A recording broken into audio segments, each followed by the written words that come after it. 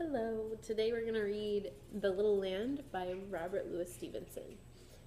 When at home alone I sit and am very tired of it, I have just to shut my eyes, to go sailing through the skies, to go sailing far away to the pleasant land of play, to the fairy land afar, where the little people are, where the clover tops are trees, and the rain pools are like seas, and the leaves, like little ships, sail about on tiny trips.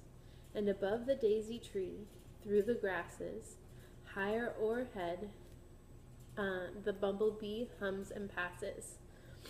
In that forest to and fro, I can wander, I can go, see the spider and the fly, and the ants go marching by, carrying parcels with their feet down the green and grassy street. I can in the sorrel sit, where the ladybird alit. I can climb the jointed grass, and on high see the greater swallows pass. In the sky, and the round sun rolling by, heeding no such things as I.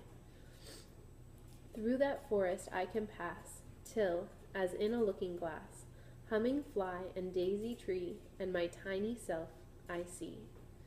Painted very clear and neat on the rain pool at my feet, should a leaflet come to land, drifting near to where I stand.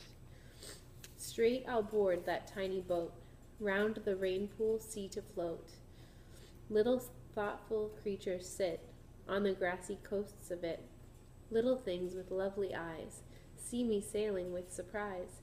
Some are clad in armor green, these have sure to battle been. Some are pied with every hue, black and crimson, gold and blue. Some have wings and swift are gone, but they all look kindly on.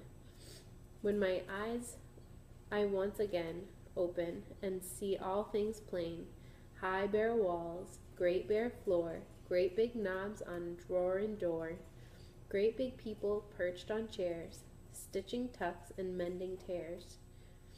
Each a hill that I could climb, and talking nonsense all the time.